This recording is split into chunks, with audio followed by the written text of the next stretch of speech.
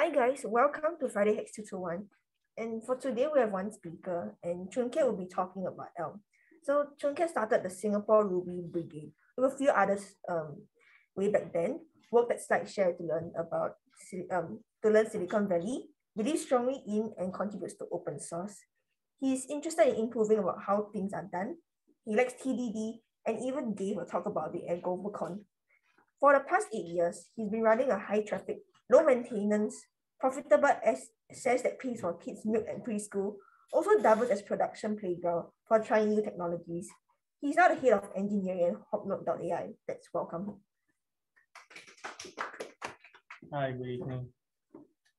Okay, today's talk is why bet the startup on Elm for both front and back end. A little bit about myself. Because whatever advice you get online, you should always know who is talking. Then you can at least map your experience or situation with the person. So start off with basic, learn very imperative languages, normal stuff like C, Perl, Java. Spend a lot of time in JavaScript, Ruby on Rails, and then Go and Elm in the past few years. So it can be summarized into two parts where initially you'll be like, how do I do anything? And you'll be interested to try jams, write libraries, and solve problems. But in the in the later part, right, is mostly how do I not do anything? Actually, not because I'm lazy, but because there are too many bad things that can happen. So like, can I do it in a safe way, I guess? And this has to do with software engineering and programming, right? Funnily, I learned that a bit later.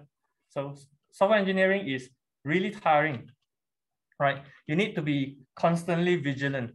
Why? Because you have to keep that code base in a right place. It needs to be, hey, please don't do this pattern. Hey, please don't do this hack. Okay, let's do this. So you have to shepherd a lot of sheep and cats to keep your code base nice and free of jagged. And then, yeah, sure, you learn about design patterns and best practices, right? And you try to do all these things like keep your code base nice and like this is how I do it, this is how I software, and then you try to keep on top of the game. But software engineering this code is quite enlightening, right? Software engineering is what happens to programming, something that you do for fun and learning when you add time and other programmers.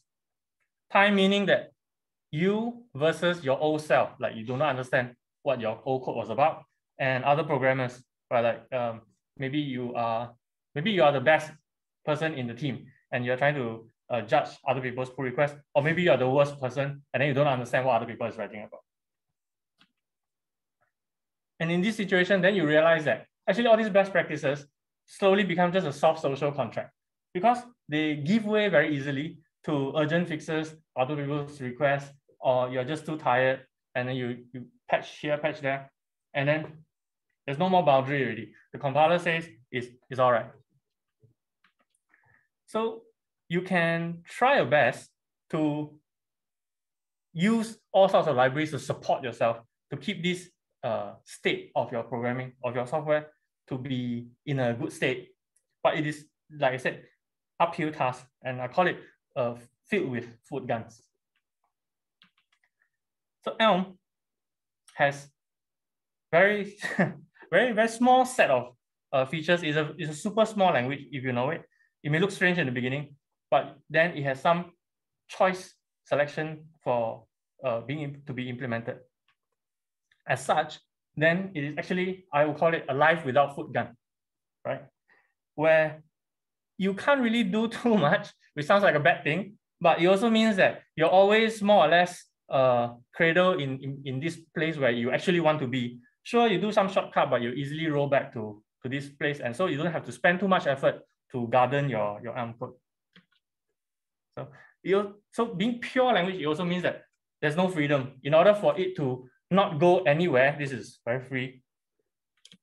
It means there's certain limitation to what you can do. It's not conventional, like you Okay, so there's this area of your code. This is the pure side, and then there's a runtime. So in your side of the code, you cannot do this, you cannot do that. There's a lot of things you cannot do, and you may be not used to it and feel like constrained. And then the runtime is actually protected area. You don't really do much there. So in other words, you cannot anyhow, right? So, and all these things leads to that it is a very maintainable code base, which yeah, I'll show you a little bit later. Hopefully you can experience it with me. But maintainability is not a sexy word. It seems like something done by the team B. Whereas then what does the team A do? Team A actually like ship features. But if you work with actual team A, right, you know that what they are busy creating is features and debt. And it's very hard to move out of the debt if it is not properly done. Of course, it's not properly done because you know why it's always not properly done? Because what you're trying to do is always changing. That's why it's a startup. If it's defined, like if you are trying to code a web server, sure, there's no change. You can do it in whatever you want. The specification is there, you have to work with all the browsers. But if you're trying to do a startup, you're probably trying to solve a problem. And then somebody says that, you know, this thing is not for me. Okay, maybe I sell you fish instead. Or maybe I sell you horse instead. Maybe I don't sell you, maybe I rent you a horse instead. So you have to keep changing. And all this changing, right, means that maintainability is actually the main thing that you spend your time doing most of the time. So let me flip the question. Instead of saying, oh, why choose Elm?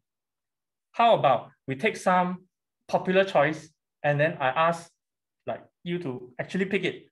Why not? When I want to do a startup, maybe I say, I want duck typing.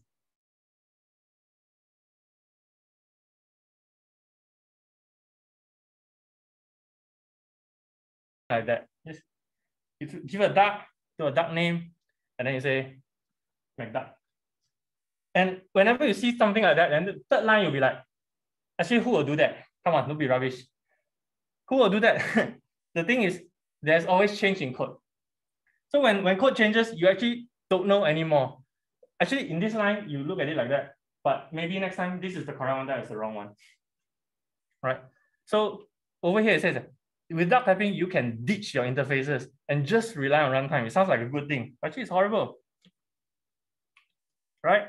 Because if it's not horrible, then you wouldn't see this. There's so much runtime error. Why did the runtime error come from? Because people do this, exactly, right? So this is duck type. And yeah, when you add other people in and you step on each other's toes or some requirement has changed and you're not following this part of the feature, you're just working on the other part. You're not following, and then this mismatch will happen. So dynamic type sounds so good. Duck typing, dynamic type sounds like a positive thing. But actually, what the fact is that if the code don't change, the type, there is a type in this code, but it's just not set. The type is that the user needs to be a particular keys, right? It's just not mentioned. You do have to pass the code top to bottom until the very last part, and then you will know what type is user. Duck typing lets me, if this is a choice, I choose duck typing because I want to know the problem later. That's why you choose duck typing. Why? I don't want to know seconds after I made the mistake. I want to know hours I've made the mistake. That's why you choose duck typing. So are you saying that, you know, let's get type vomit and then like do this all the way? No. This is something I missed myself while I was doing like Java and Go. So there's this thing called type inference, which is quite sad that it's not more common. So this piece of code looks roughly, sorry about the color, looks roughly like the dynamic code, but each line is actually inferred with a type. And if you use it wrongly, if you use the greeting function wrongly, within this is Elm 0.076 seconds, it is able to infer the type and tell you that, hey dude, you're using it wrongly. I don't know what type it is, the A and I don't know what exactly is the type, but I know for sure it needs a first name, which is the optional string, a language, a last name, a salutation, just by looking at this. And so it's able to tell you right there that you have used it wrong, or your most likely not you, but your teammate has used it wrong, right? Causing the problem. So it's over there and not here when people tweet about your crashing site. So honestly, between these two, that type inference, same, right? Where the error happened, and this will tell you where the error happened. Oh, user last name is nil, crash. But over here will be some other place, calling greeting. Hey, you are using this function wrong. You called it wrongly. This is the correct place to say where the mistake is.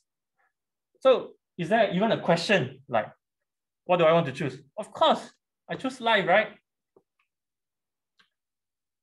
And which reminds me of this chart. You see this chart all the time. Like they have this spectrum and then do this graph. I used to be fine with it, and then I learned about Elm and like, hey, this chart is way, I don't know, understatement, because there are certain types. It's just an insult to put Haskell right next to a Java, right? It's different ball game, right? Different ball game. So the chart should actually look more like that, right? Because the things you can do with the type is just different. Which reminds me of a talk that Linus gave about Git way back then about in Google, comparing SVN and Git. And he mentioned this thing that still rings true. He said, SVN, it lets you create branches easily, but that's not the point. The merge is very hard, very slow. And that's very true. Most companies at the time will be, you have a senior guy and this person will be doing merging. Whereas Git, it lets you merge easily. And the merge is so fast. This is the key point. It merges so fast, it changes the way you work. It's not like you do something, it's fast, okay, better, but now you're working differently. You're creating a lot of branches. The way you approach problems is different. Same thing goes for this type. Type, yeah. On this side, you actually use types differently. Another one. Why not choose craft? Why not choose to have crafty code, right? If your friend or your teammate give you this code, you'll be like, what are you doing? But this happens all the time. You have a class, you have an object, this thing needs a lot of things. You need maybe a database connection, need this, need that. And then you call something with one argument. Like, why is it so messy? Well, initially, it is very clean. You have just what you need, you call what you need, and then you call it a data. But objects and classes are a magnet for methods. You have that A thing there, and I need it plus a B. Let me just add together.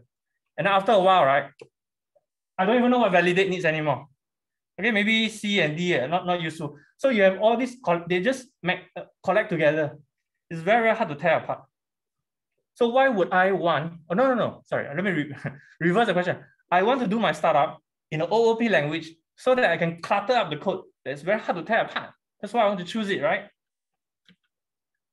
So Joe Armstrong had this quip that's quite funny. It's funny, but the impact is not there. It's like you wanted the banana, but what you got is a gorilla holding the banana with the entire jungle. Like it's funny, but you don't.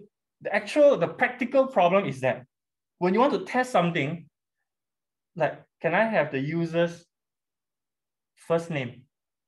And then you start to need a database connection with Kafka running or whatever. Like, you just cannot tear it apart. So of course I choose something like that. Give me what I need. I do what I need and I return. So simple. So I choose pure function, right? Of course, why would I choose OOP? If everything is pure function, there's like, tell me, what is the downside? And sure, everybody, and then you can say, sure, my language, I can write pure function also. Sure. But remember, it's about this one. It's not whether what you can do, it's what else can be done to your code base. Right? Like without foot gun is here. So this is pure functions for your whole code base. Okay. Okay, some example code like this. Let me see.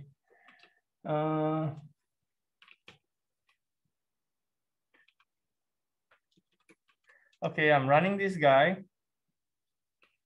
Actually, I don't need this one. Let's just look at the code. Wow, what's this? Okay, yeah. So when I said that the type is different, it's a different ball game, right? This is what I mean. Like, okay, in OO, your methods and your values are clumped together. You have a user, the methods come together. So in functional languages, the values are values. They are plain. Values can exist here. You can save them on the disk. You take them out. It's still the same value. And then the functions that work with the values are also independent. So you can say, I don't know, display, cannot type already, is member, and I can say member plus m dot name. Fine. Yeah, now I'm displaying member. This is type inferred. We can type it.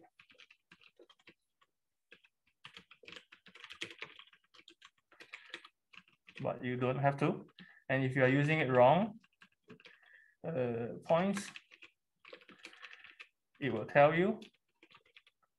Right, on the left side is really fast. So let me see.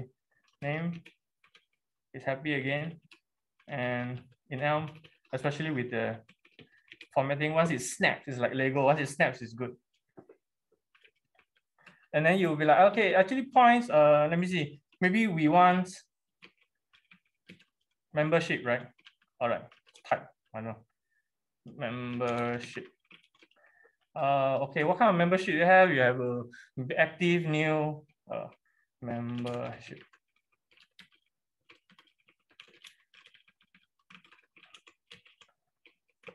This is a new member or active member or expired. Expired when?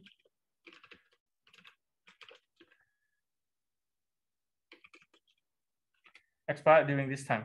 And then you'll be like, okay, then now you can start to model your people, or you can say that actually, you know what? There are different kind of members. So now I say that this is displaying this guy, right?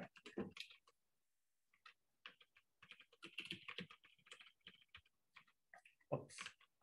Display to string. And you may have a lot of code in your code base that work with members, and then be like, hey, you know what? Our startup has changed. We're gonna let people administer themselves. So there's gonna be administrator and a normal member. Okay. Then be like, okay, so I have a user is an admin with I don't know who the admin is, or a regular member.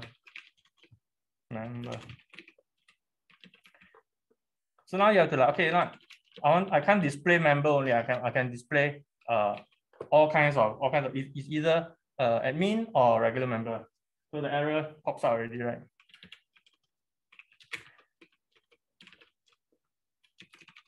Case M of admin. I can't really use M for anything. I do have to break it up. Then I have properties to use it. This is M. We didn't say what it was. Let's pretend that it is a string, and say that this is admin S. And then you have your regular, right? M. Oh no, M again.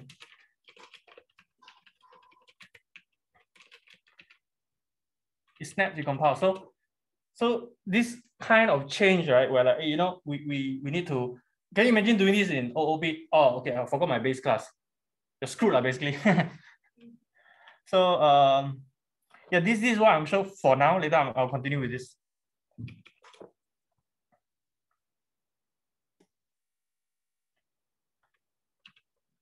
Okay, it's a little bit like TDD, where you put the types here and then the compiler just keeps running, and then there's error here. Oh, actually, you got this wrong, you got that wrong. And it feels nice. I put two goalposts and I can now focus my attention on the function body.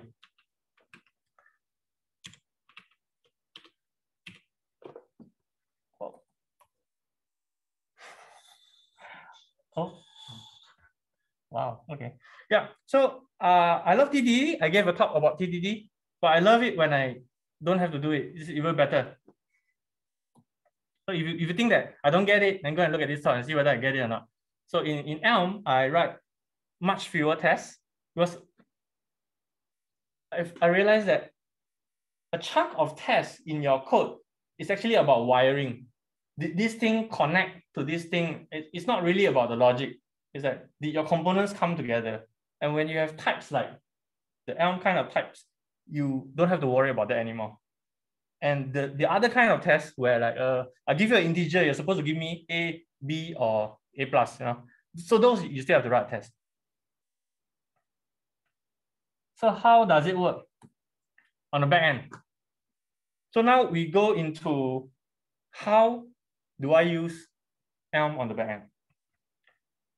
end. Just to start this. So before I went like all in like Elm with the back end, right? I was doing Elm on the front end and then with a Golang server on the back. And then one day I felt really funny because like, and when you're Elm, you saw how I was coding just now. I was just moving around, code is snapping around, and it's all good, fine and dandy. And then you'll be developing this feature. Okay, great. I'm going to call this API, and then Go is going to give me, and it's good. And then you alternate tab to the code base, and then the Go code comes out. Then you feel so sad, right? Because you lost the types. It's imperative. It's OOP. So like, okay, why not? Why not let me have it? The full spectrum, the full stack in all this goodness. Can it work? How does it work? So this is what you can find on the website. A regular Elm app that is quite similar to React. You start the thing, you have a DOM element somewhere, and then you mount it, and then you start to render within the div. No biggie. But little do you know that this is in the browser package. In the core package, there's this thing called platform worker from the core library. And you notice the difference is that there's no node to mount on. This thing is meant to run headless. Okay, so it's an Elm app, but it's headless. So in diagrammatic form, this is what the regular Elm element looks like. The app boots up and you're given flags. Whatever flag you choose to give, it can be nothing. The responsibility of the init is to create the state of your application. It can be like counter is 0. That's a state. There's two things it does. Create the model and optionally fire off a command, which means maybe I want to boot and fetch some data from API or not. And then whatever thing you do, Elm will do for you because it's pure language. You actually don't do anything. You only tell the runtime, can I go there and do this? It's like a toddler in a room, right? Go toilet also need to ask. But you ask everything, Elm, after it fetches, does the dirty work of fetching all the information, it will give it to you. So you are always on like the receiving end, on the callback only. So the model that you create plus the new message, you call the update. And again, you can do two things. You can update the model or send a new command. And a new command comes in, you take the most updated model and you call the update. So the cycle just goes on and on. And I think Elm will base on a request animation frame and it will call you. Like you never call anybody. So Elm will call you to, can you, based on the model, give me what you want to render on the website.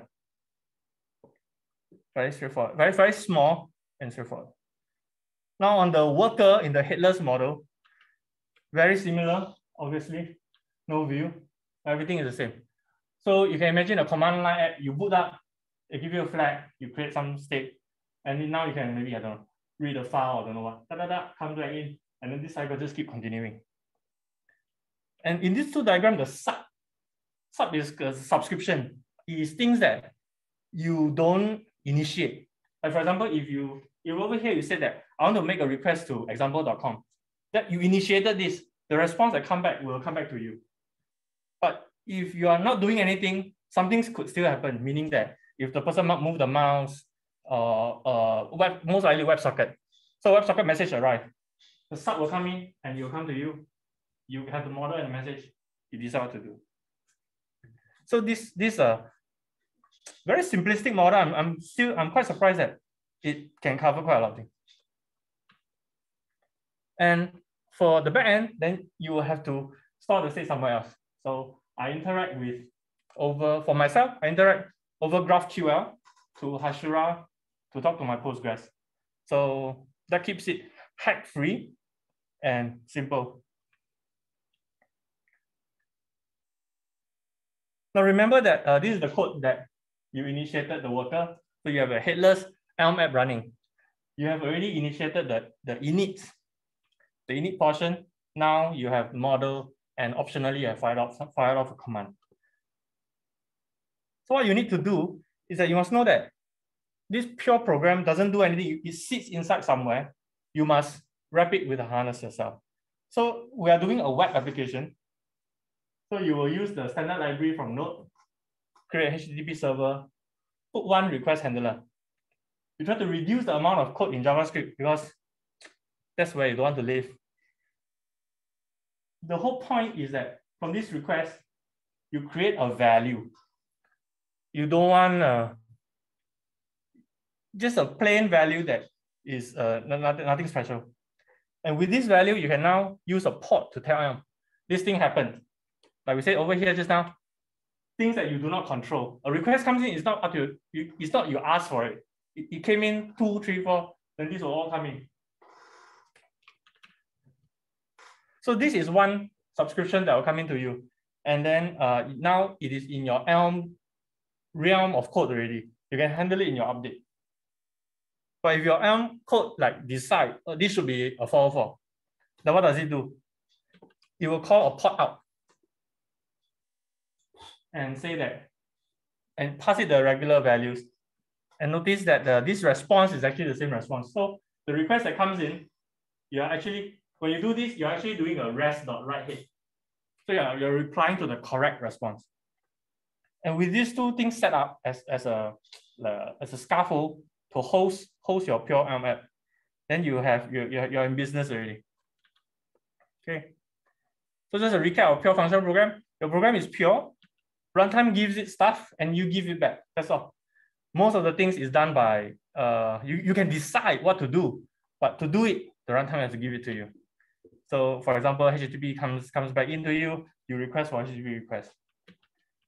So now we look into the program, the Elm part of the code. So yes, you got the request in and it's in the data structure. The headers is like that, this is like that, this is like that. What do you do with it? You can say, create a type, maybe called page for your routes, not found, newsfeed. Of course, you get like just now, remember that when I was creating the admin user, I have some parameters along with it. You can also say like newsfeed for which user, right? It can be more complicated than this. So then you have a function that just calculate, okay, if the path looks like this, maybe it's going to be this page. If it looks like that, you're going to be that page. Not rocket science, actually. And then you have the concept, you can have the concept of who's this visitor. You look at the HTTP header, maybe there's a JWT, maybe there's a cookie. You decode the header, and the decode you have to write yourself, of course. And then you decide, I think this person's login session is still valid. So you'll be okay.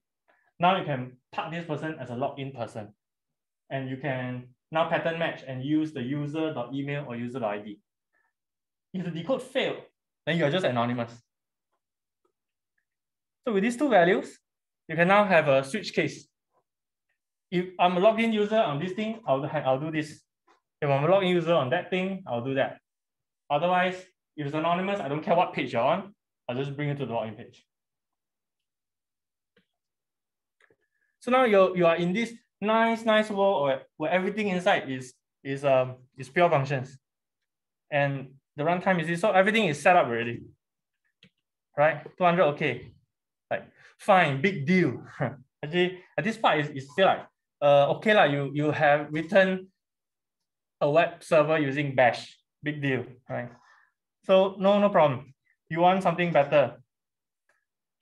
There's this thing called Lambda, which what I'm using is actually based on by Mario Rogic.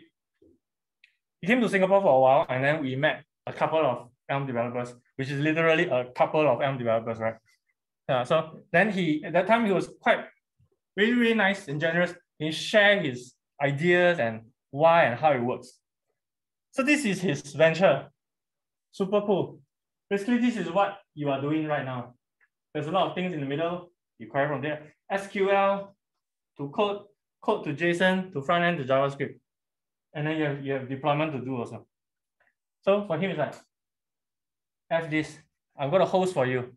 And then the front end and back end is going to talk. Still abstract, I'll show you another diagram later. So what it means, remember those diagrams that we were pointing out just now? This diagram. So you basically have two of them. This is the one with the front, with the view, the normal, and this is one on the back end. And how these two Elm talks is magic. And then this is even more magic. I should have made the picture bigger that side. This means that your server-side variables is your database. When you have a new user, you basically put it into a list and call it a day. You don't lose your user. So you don't have, there's no idea of connect to database, do a operation, did it succeed? No, it succeeded. You have just added the variable. You've just changed the name. So you're playing with memory and it's all persisted. So this world is very, very good, very nice. But for my startup, I'm out of innovation tokens. So I better pick like something safe like Postgres. So what I do is something like that. Still magic, but I talk to a database here. This magic is largely inspired by Lambda. How does this thing work? Right? It's like you pass a message. I'll show you code later, but right now it's something like that. On the client side, so you saw the custom type already. You can either send a hello string or a goodbye. That's okay. So I send a hello string. It magically goes to the encoded into JSON or question mark, whatever format. It goes to the server, and the server is able to understand it, and then you can code it. So both sides are just coding to and fro, which is actually a bit OOP. So actually we are back to using OOP.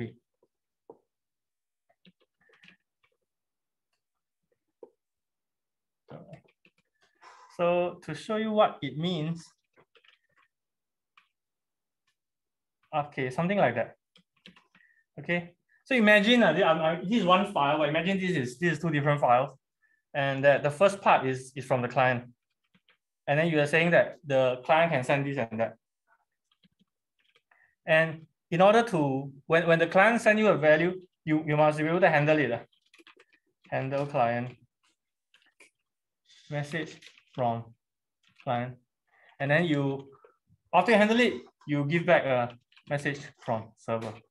Right. So what we can say is this paste message off. So this is all you have to do to talk to the server, and the server handles it. You don't have to find a place, do a post, or do other things. All the connection is done. So it could be hello, this is a string, and then we can say, okay, then I'll return a greet.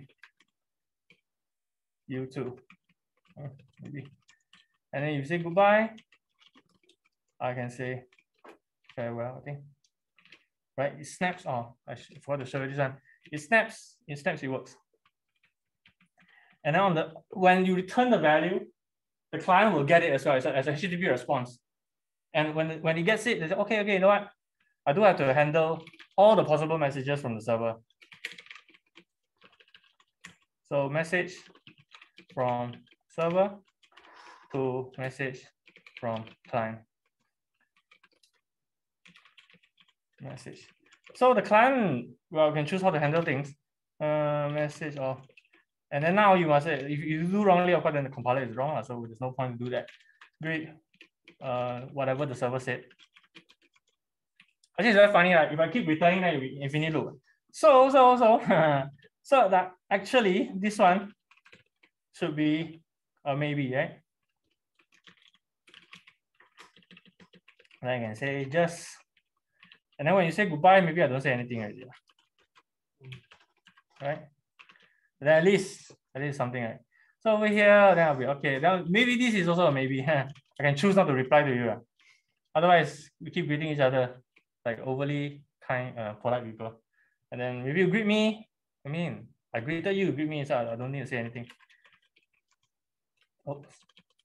And if you say farewell, which didn't happen, I can say just goodbye. It snaps, it works, it's fine. Okay. So now you can do things like that, or you can say, shit, fair one never happens.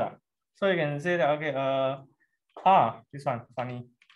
If you say you or whatever bad word, and then I can just say farewell. So on a special case where you say something, I'll just farewell. Otherwise, I'll greet you back. So by doing this, so imagine this is two files. This is all what I'm doing. I've already been playing with two API calls. The client is just sending things to and fro. I don't need to do a lot of things that traditionally you're doing. Maybe you change the GraphQL file, purchase the GraphQL schema, prepare the HTTP client, right? So this is the kind of speed we're talking about. It smells like GraphQL actually. So for me, Elm is this very tiny thing that doesn't have a lot of crap. I mean, it still has some things, that's why people don't like it. And you can find a blog post there, Elm is wrong. Wrong about what, right? So but it's super tiny and it tries to not include things that are questionable.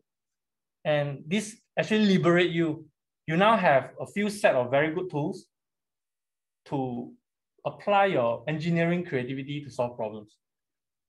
Like when I first started to code Elm, then the funny feeling was that, yeah, I could solve a lot of problems last time with all the platforms that I'm on, but I don't always like what I wrote. Like, you know what, this one not a good day. Maybe my algorithm not very nice, or this is a bit messy. So I avoid excuses like this later I'll refactor it and make it nicer. So that is generally like I can do everything, but I don't like what I did. In Elm, especially when I'm learning, I couldn't do anything. I don't know how to do anything. But when I learn, actually you just need to do this like that. And I look at the code, I actually like it. I don't know about you, but like even the like random typing just now, right?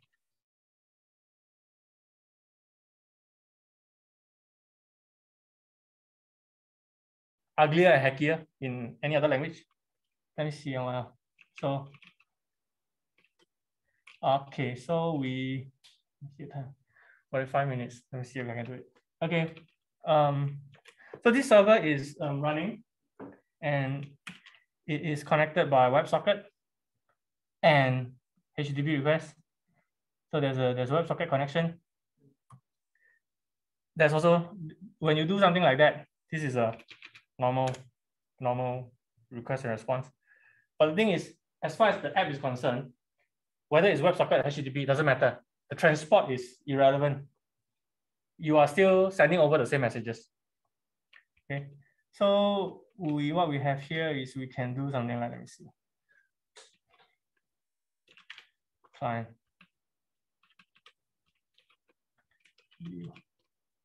Okay, so there is this thing that I had. I don't know where I'm already. Oh, it's different.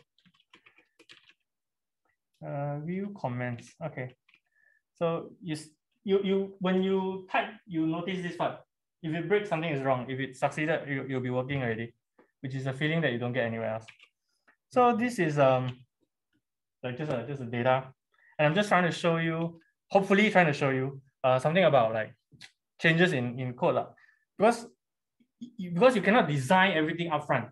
It's very easy for you to reach a situation and then the architect will come and tell you, you forgot to base class this and do an adapter, right? Then like so if you try to follow those kind of code, what you have is you have a code base full of premature abstraction, and which then you have to carry along all the way, which may or may not happen. End of the day, you have this adapter of one thing, right? So best case scenario is that you just do. So this data comes from here, which is lame. It's hard coded there, fine. So the view row, there's this true false, if I recall correctly. It controls that dark line. It's quite annoying. Right. Okay, so first of all, I think we do want this to be data.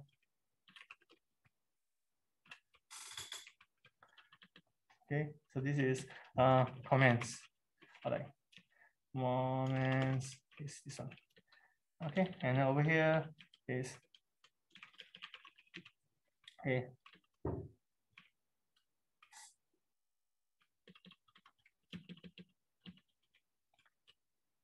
Oops, something wrong.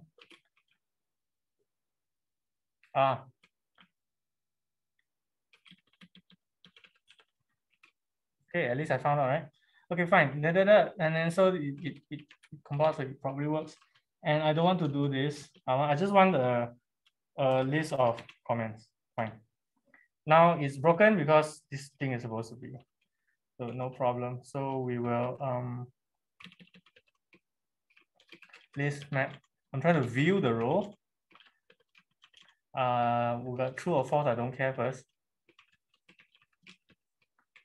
And each of the comments I have. Okay, still works, but the line is like kind of iffy. So you want to, the line is like whether it's the last one or not. So let's just do something here where like view row. What index are we? And what row are we? Viewing row with line. So and then of course we need a total first. List length comments. View row. True or false will depend on if index plus 1 is total, and then we view the row. Okay, so far so good, but I don't want to use this function. I want to use the other one. Map will just map through the thing, but index map will give you the index and the end object. So view row with line. Okay, it works. And then now not the last row, the last row. True, false. Okay, fine. So this is a small change, and you see that this is like hard coded. I'm just viewing comments and stuff like that. But then requirements change. Okay,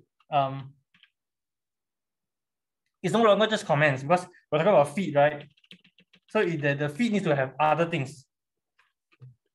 And then what do you do? So at this point, but I didn't know my code is about comments, and now you say that the feed has to be have other things. And then think about the platform of your choice, PHP, Ruby, whatever. How do you adapt to this change? So over here, I can just say that there's a comment item, and then it's comment. Okay, I've just created a category of things, and then now I can have other things here. But for now, let's just start with only one thing because our code is like that. So which means that this guy cannot be comments anymore. Right now it's a list of comments. But I don't want. I want this to be a list of feed items. Okay, I purposely do this so that the compiler will fail, so that I can now do what I need to do. So in order to create a feed item, see one of the constructor is this one. Remember just now I comment. So basically I just have to prefix this guy. So now this is a feed item. You see the red underscore goes away. This is also a feed item. So great. So now I have a feed item, but still, of course, it's still compiling, still error. But this data. I know this part is right. I don't have to care about it anymore. Come in here. This guy is not happy because I'm passing like feed items in, right? Okay. So this is it. So over here, this is also wrong. I'm going to be expecting feed item inside, and I don't have all this already. Or other item. Okay, yeah, thanks. So what? This is auto pick. I need to break up because this part deals with like all the comment stuff. So maybe I should break it up into this. So close, and then this is view comment. Let's have the old comment here, and then this is a list of HTML start HTML message, which actually nothing. I'm just trying to copying the signature on top. view comment. I think it was something like that. This is like destructuring in JavaScript. You have this also. So blah blah blah. This one kind of works. And then there's a red line somewhere. So these brackets are gone. You wait for it to snap. Oh fuck, it works. Okay. But it must be. I didn't call it, so I know I didn't call it. So of course I put as I put as empty one, right? So this is like all the comments. Okay, fine. So this is the children is a case of what is it? What do I call it? Call item, right? They call it item. Okay. Case of item of, and then we have a command item, command. Oops. And there's a, I think it's a view command. Okay, so far so good. Now these children can go inside here. I think very low morale. Nothing changed because it works. So now that it works, the thing is like, okay, what was the change requirement? But now you have refactored already. You have created this thing on top. Now you can add new things because earlier on we didn't. In a let's say in a Java world, like, oh, you forgot to do adapter. Now the work is like really hard. But over here, I just moved things around and kept it going, right? So we go. So actually, there are other things like assign item. Assign something. Assignment. Okay. There's some details there. Assignment, and then there's also tag item, which you will see what all these are later lah. Added. Oh, tags added. Okay. So now our feed consists of three things. One is comments, and then there are assign item and tag item. The compiler is crashing, which is great. So we go back to our page and say, okay, you know what? When we have our assign item, oops, it's not like that. Well, we have data, and then we have view assign on. Oh, I forgot what's the name. Of course, I must cheat a bit with the HTML because I'm not gonna write HTML right here, huh? But at least you can see what the refactoring process is like. All right, and then we like tagged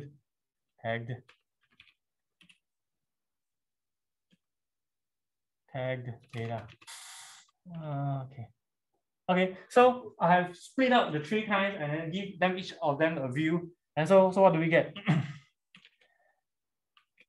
Because we don't have data, that's right. Because we only have comments, no problem.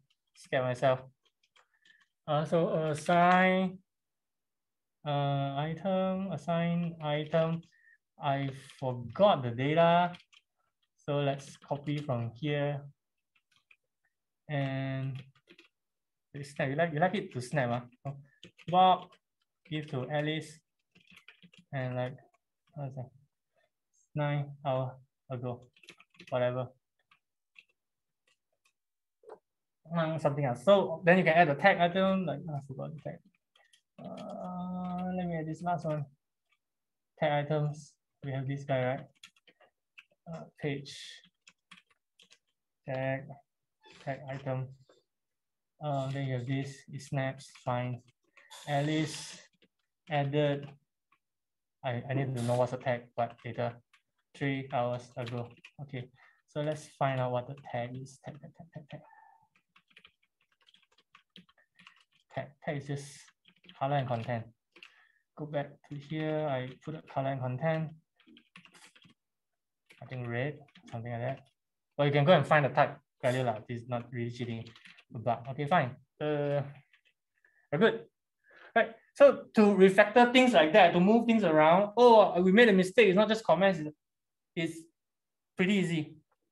And to me, the magic is this thing that places called sum types. If you have a language that has sum types, it's really, really nice. Elm shows the name like custom types, but it's still the same. So this structure, hands down, beat any OOP code organization they're going to give me. I think the presentation is roughly finished. Yeah. Okay. Any questions?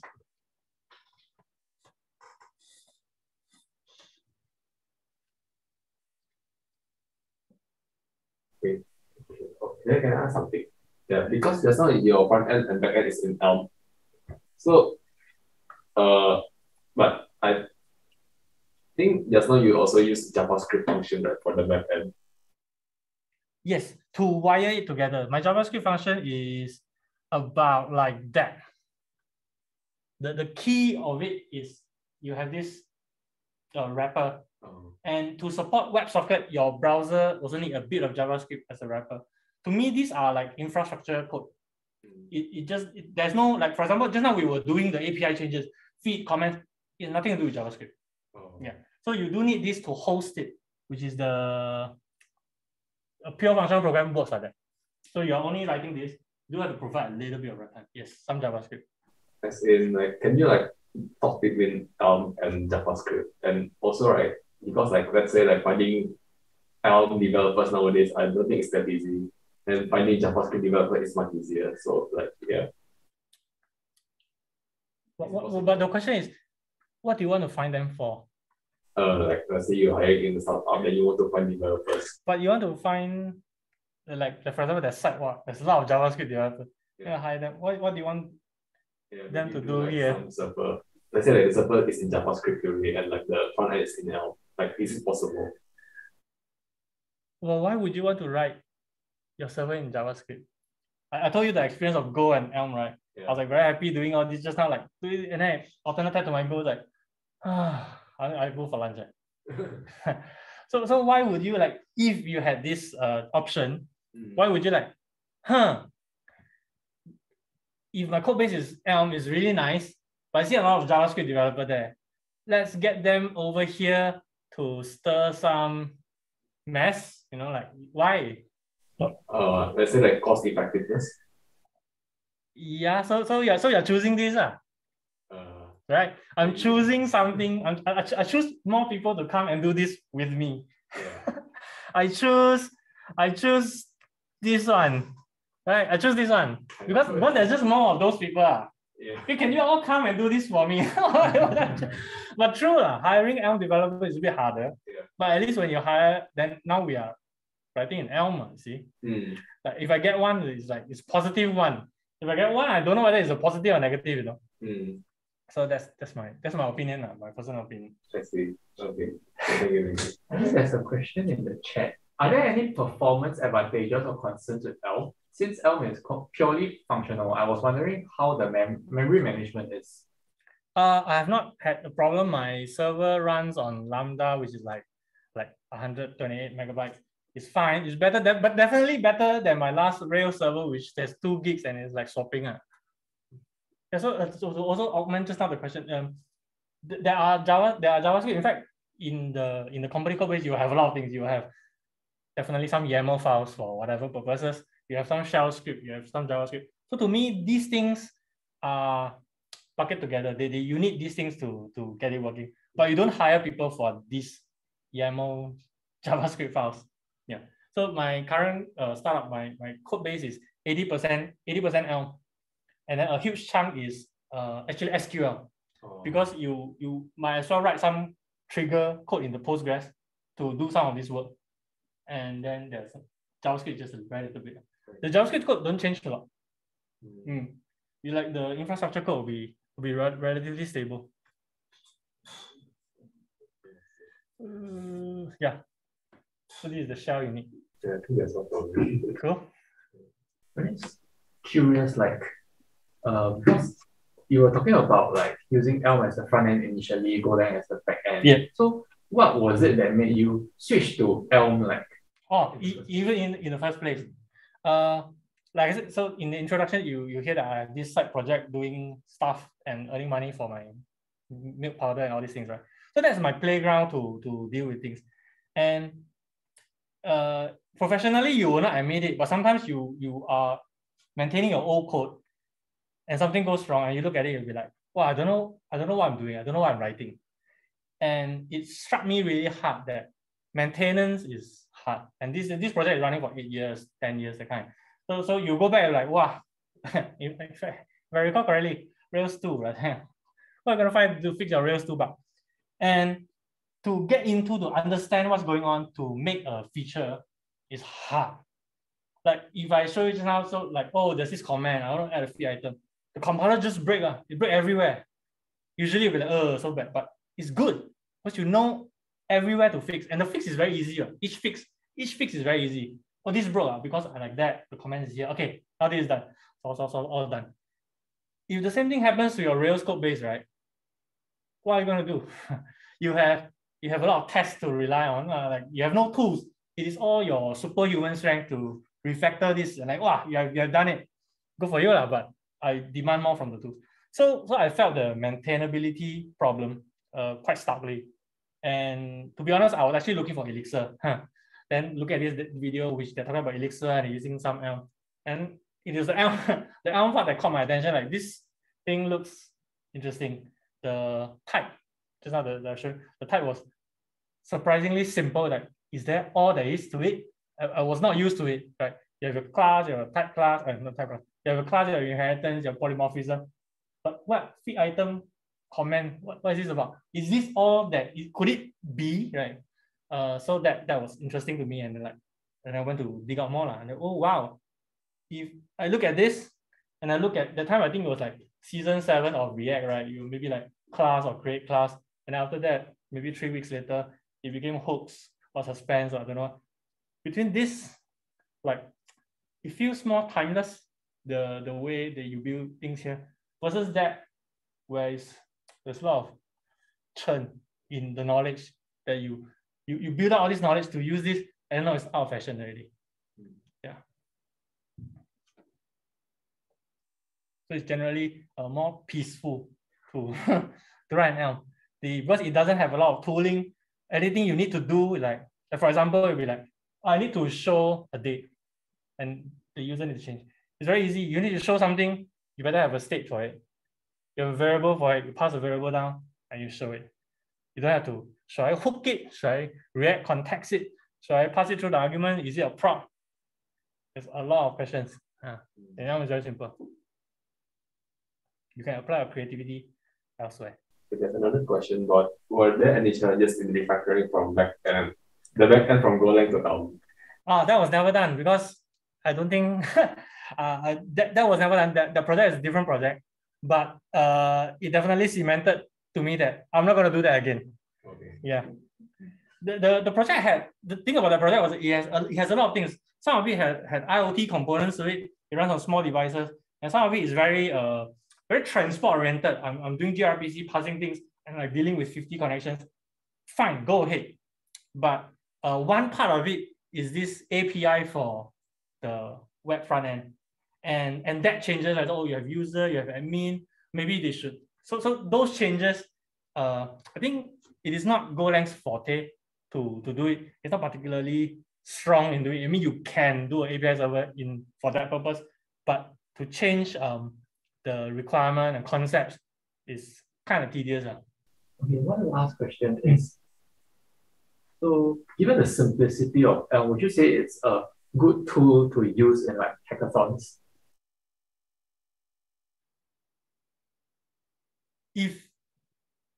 First of all, you must know it first. Don't go to a hackathon and learn Elm. So after you know Elm, then you know where the boundaries are. Like just now I was describing the Golang project. I'm not going to reuse Elm to run an IoT device or to host gRPC connection for other people. Okay, so that's not where it goes. So since Elm has a very, very small, in fact, it has like 0 support for backend. It is written for the front end. But the language itself, you can look at it and see that this is obviously more or less general purpose, just that the support is not there.